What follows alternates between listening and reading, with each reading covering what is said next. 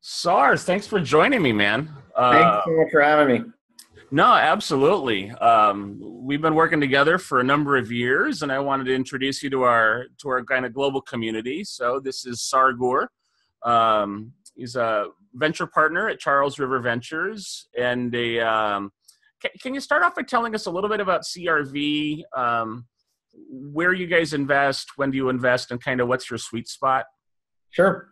Well, hi everyone. Thanks for having me. Yes, so CRV has actually been around forever in terms of like the history of venture capital.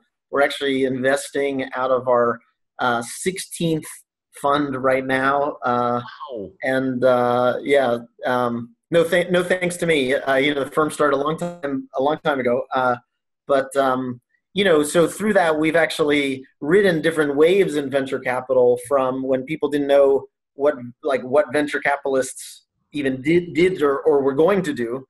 We had invested in everything from Amgen to Chuck E. Wow. Cheese to companies like MCI WorldCom and kind of different waves of tech innovation. But over the years, we ended up focusing mostly on technology related companies, and we mostly historically have done kind of seed and Series A investments, where in many cases, we're kind of old school in that we tend to own large percentages of our companies and generally are very involved with our companies as we try and help them build transformative companies.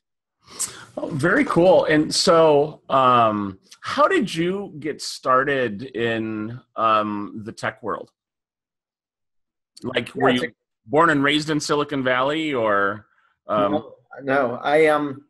So I grew up in Pittsburgh, Pennsylvania. I actually studied biochemistry undergrad, and I'd say I really got fascinated with the internet coming out of undergrad. mhm. And yeah, it's funny because people often ask me, what I think is interesting or where, what am I excited about? And I think I've said like the internet is going to be big for 20 years now. Uh, and I'm like, no, like I promise, like it's going to be big. And you know, and within that, if you double click, there's been waves of desktop internet, broadband internet, the mobile internet.